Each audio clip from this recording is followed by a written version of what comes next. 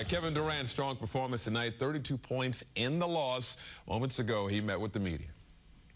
Steve talked after the game about how really limited the practice time is that this group of guys has had together. Do you feel like it's just going to be a process of getting to know each other and becoming more familiar with each other because you have so many new faces? Yeah, I mean, it is one game out of 82 of them.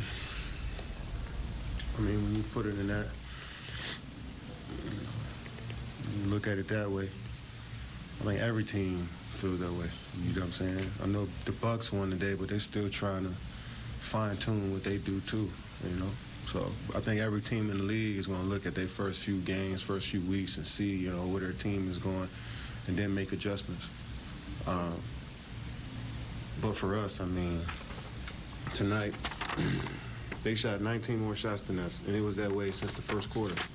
So we was climbing uphill all game. We had good spurts, cut it to 7, cut it to 8 a few times, but we just couldn't get over the hump because they had more possessions than us. They created more offense for themselves with offensive rebounds. They had like 5 of them in one possession.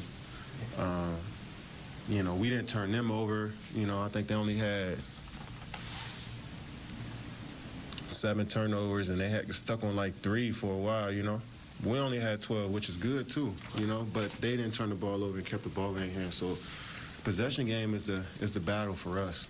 You know, with all the other stuff, rotations and rhythm and all that stuff will come, but we can't give a team 20 more shots than us. Imagine coming into a game and we say, here, take the ball 20 times on offense before we get an offensive possession. Everybody gonna lose that. You know what I'm saying? So that's what it felt like the game was today. Is that? I mean, I know you talked about that last week or whenever it was we were talking about it, and I know it's been a point of emphasis throughout camp. I mean, how do you get to that point? And clearly, it's been drilled down, obviously. Yeah, I mean, we just gotta. You know, you could have put a little bit more pressure on guys. You know, this is little stuff, and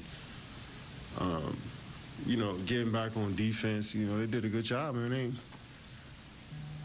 they 100 field goals. You know, they were killing us on the boards early, but we cut that. We kind of shortened that gap. You know, but the possession battle, I think we just gotta put our heads down, get the 50-50 balls, be a little bit more aggressive.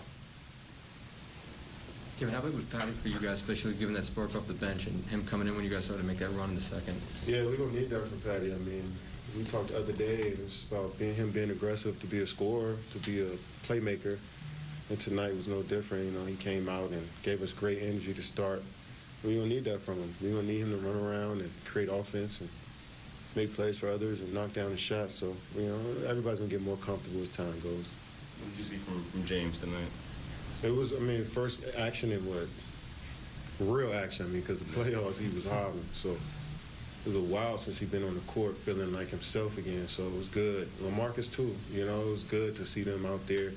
And I think everybody's rhythm going to get better as time goes on and we get more comfortable around each other. And, you know, so I'm very excited. I'm looking forward to the next, you know, the next game and see how we build off of this and get better from this. In James's case, is that a matter of, you know, getting rhythm with what you guys are doing? Is that a matter of physically getting back up to speed? I think we normally would be. Yeah. I mean, I think we all need to get physically back up to shape. I mean, we haven't played in NBA games and meaningful NBA games in a minute, so I think all of us are trying to. I keep saying it, but find our rhythm and find out the best way for us individually to be effective out there. And when you got a lot of talent, sometimes you don't want to step on toes, you don't want to do too much, and so guys are trying to find that balance. And you know, it can be frustrating in a game when things don't go your way, but you look at the big picture and start to understand that.